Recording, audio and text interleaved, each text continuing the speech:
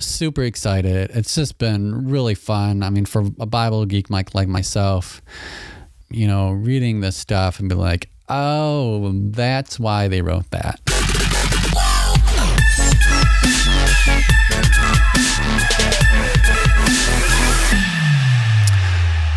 All right.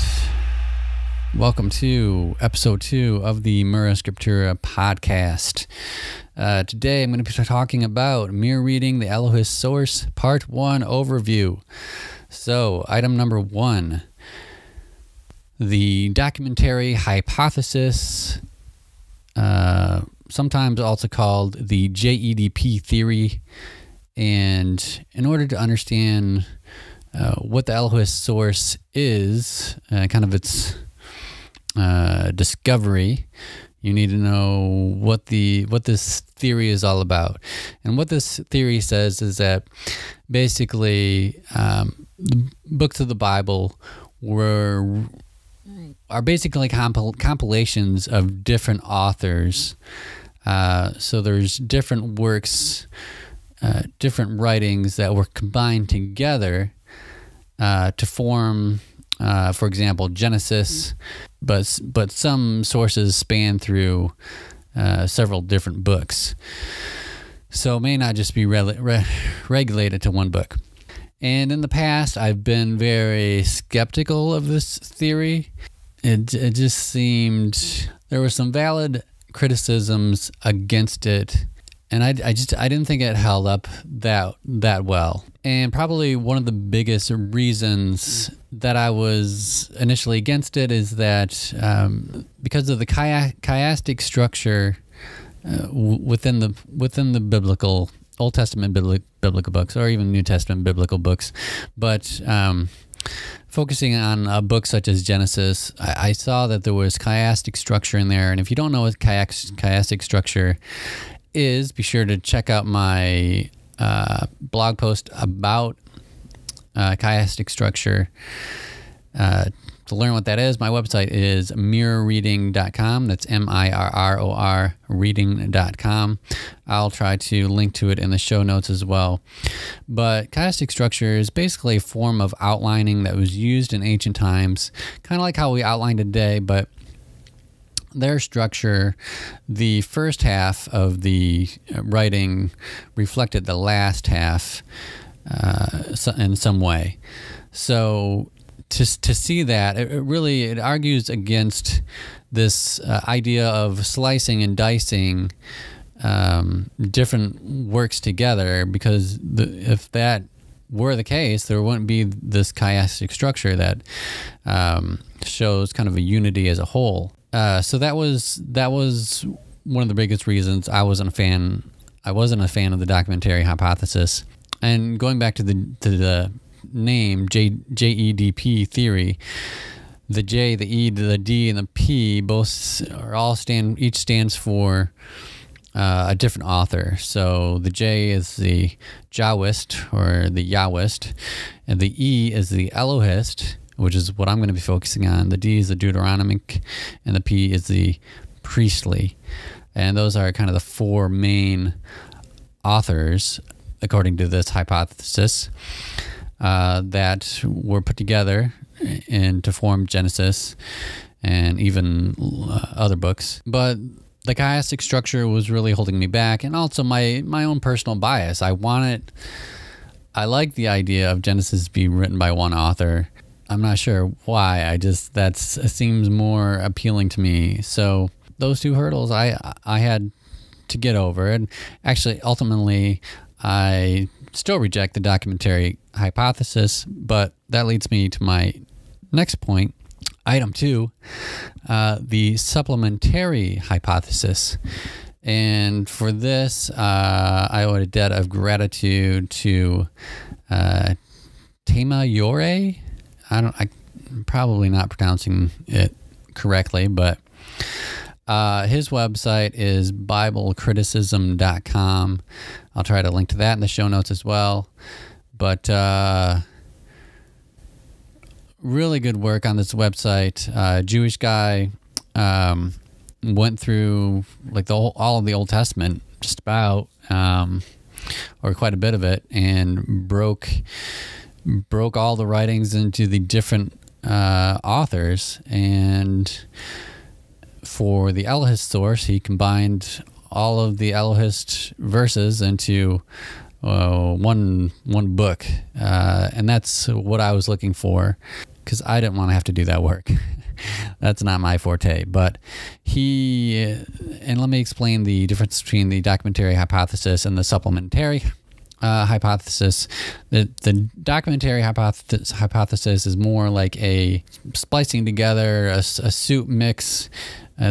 Took all these books and put them together, whereas the supplementary hypothesis, each author builds on the next author. So according to Yore, the Elohist kind of forms the kernel of Genesis and other books that other authors then build on. So Elohist comes first, then the Yahwist, and then the Deuteronomist, and then the priestly, and they all build on one another, and they're not all just thrown together, but each one is aware of the other, except for the Elohist, since he was first. And that makes more sense. And Yore also addresses the chiastic structure in the Bible, and the supplementary hypothesis maintains chiastic structure, and even builds on it. Especially the Yahwist author, he builds on the Elohist's chiastic structure, maintaining the Elohist's chiastic structure and adding his own chiastic structure. And so it's really, that got me over that hurdle, where I could see, okay, different authors could be writing these books and still have this unity of thought. And it just, I was convinced of the supplementary hypothesis, and I started.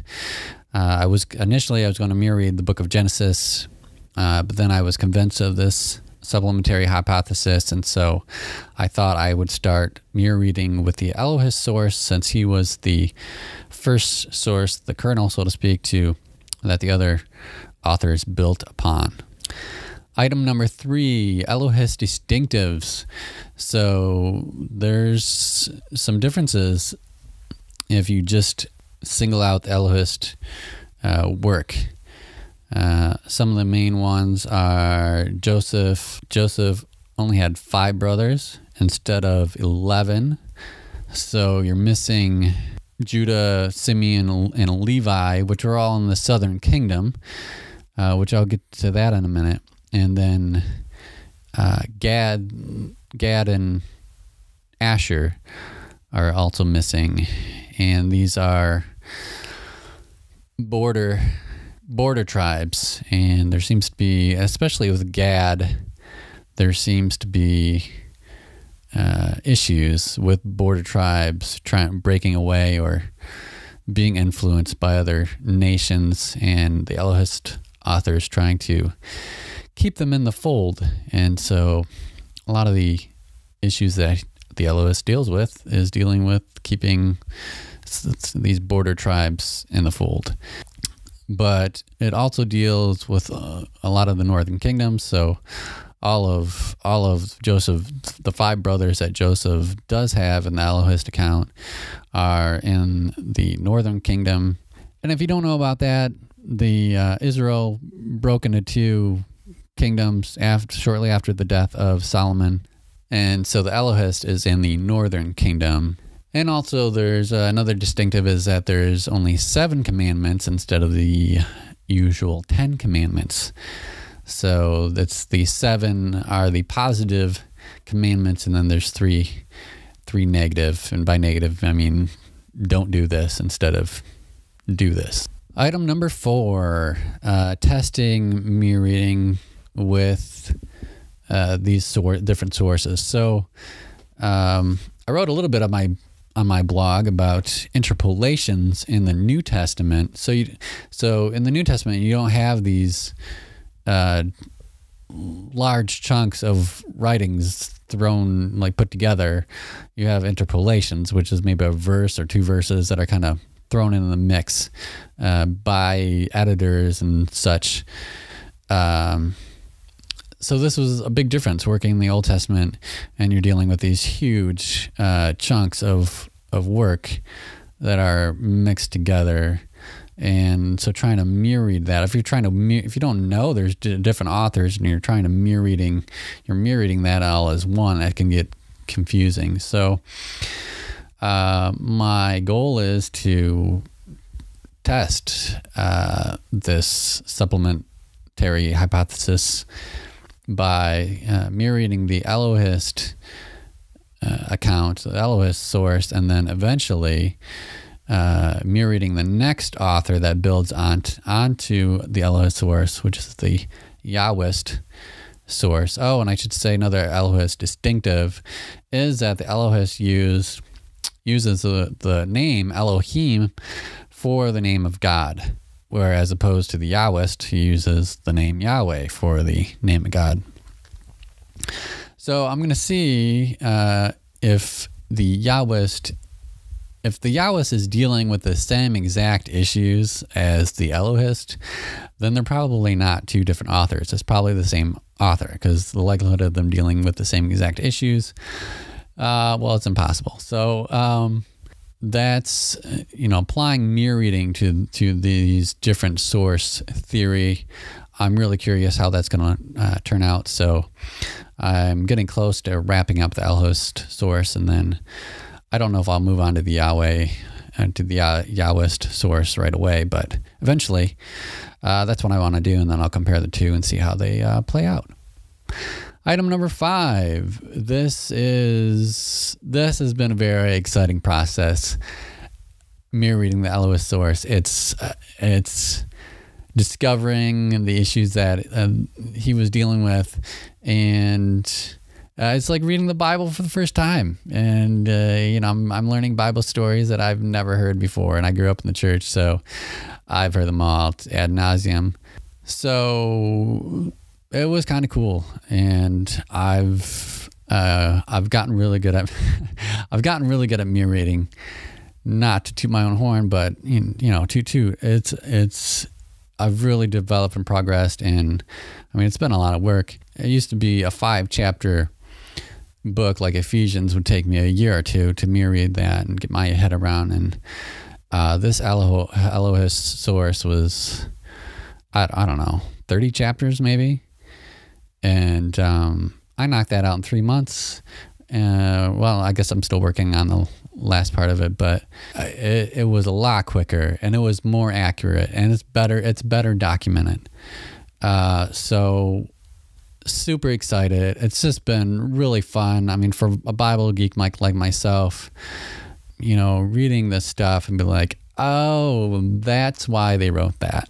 And I hope you have that feeling too as we go through this.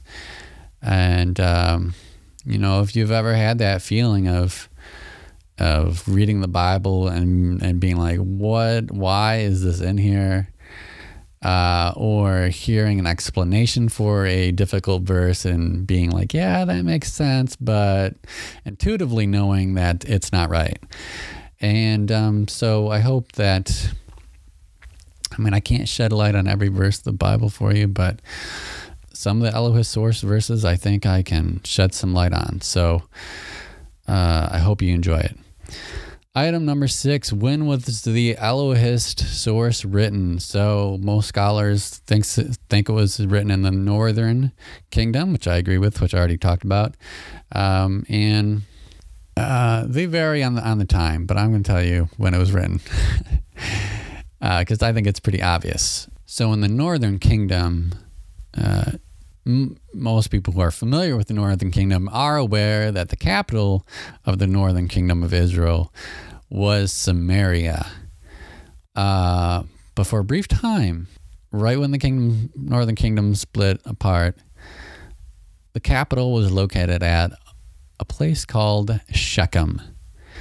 And Shechem is a primary place in the work of the Elohist. So for that reason, I think it was written very early on in the beginning of the Northern Kingdom, because Shechem would have still been the capital. Some other hints has to do with Manasseh and Ephraim, two tribes in northern Israel, and that they were primary power centers. And that makes sense. If the capital is in Manasseh, which that's where Shechem was, and the king was from Ephraim, you can see why the Elohist would promote those two tribes. Item number 7. So in the Elohist account, there's what's referred to as 5 cycles. So there's the Abraham cycle, the Jacob cycle, the Joseph cycle, the Moses cycle, and the Balaam cycle. So I'm going to be doing an episode on each one of those cycles. Item number 8, continuity. So each one of these cycles are pretty distinct. They all deal with different issues. They all deal with different things. So there's not a lot of unity in terms of the issues that they're dealing with. So I think they were written around the near time, but they may not have been written at the same time. They may not have even been written by the same author. I'm open to there being different authors, because there's not much continuity between. They're not like radically different. They all kind of have the same thrust, but in terms of the issues that each cycle is different, they're different. One of the things that kind of carries through the different cycle is God's ability to make babies, in terms of helping people with fertility. God is able to do that, but it's not really God is a powerful fertility God. It's more of a it's more focused on the people that were born, as opposed to God's ability to do it. I don't know if that makes sense. So so God caused so and so to be born. So and so is cool, so be nice to him and his descendants. That type of thing. There is some fertility continuity, but it's not like a main point that the Elohist is trying to make overall. It's just related to the cycle specific people that were born. And then the other issue that I found in 2 cycles is the Jacob and Israel combination, and I'll get more in detail later.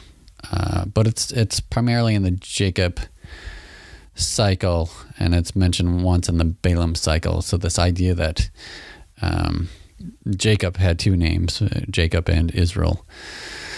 Other than that, not a lot of continuity in terms of the issues that each cycle is dealing with. They're all dealing with distinct issues, and so I think that's interesting. Item number 9, theological impact. I think this could call into question the Bible's credibility. I don't know. I think it opens it up for debate. How one of the big statements for inerrancy is that it's accurate in the original manuscripts. Well, what's the original manuscript here? Is it the Elohist Source? Is it the Yahweh Source, or was that source wrong until the priestly source came along and added his genealogies, and then it's official? I don't know. It makes me think. It's unsettling that the Elohist Source is such blatant propaganda, and and then yet the Yahwist comes along and corrects him. I don't know. Maybe it's not a big deal, but it's certainly something that I've been pondering, and it's still new to me. Maybe it'll give you some thought too. So that's it for today. Thanks.